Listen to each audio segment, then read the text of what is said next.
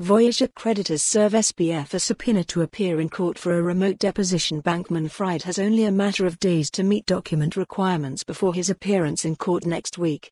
News own this piece of history. Collect this article as NFT representatives for Voyager's unsecured creditors have requested that former FTX CEO Sam Bankman-Fried, SBF, and a number of top-level executives from FTX and Alameda Research provide documents and appear in court remotely next week for a deposition. A court filing on February 18 in the United States Bankruptcy Court for the Southern District of New York stated that Bankman-Fried has been served a subpoena to testify at a deposition in a bankruptcy case.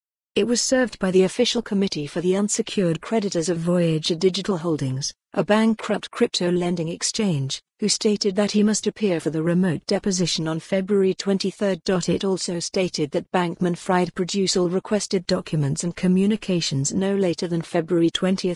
This comes after it was revealed in a February 6 court filing that Voyager's lawyers had served a subpoena to Bankman-Fried as well as Alameda CEO, Caroline Ellison, FTX co-founder, Gary Wang, and FTX's head of product, Ramnik Arora. All individuals were required to provide the requested information by February 17.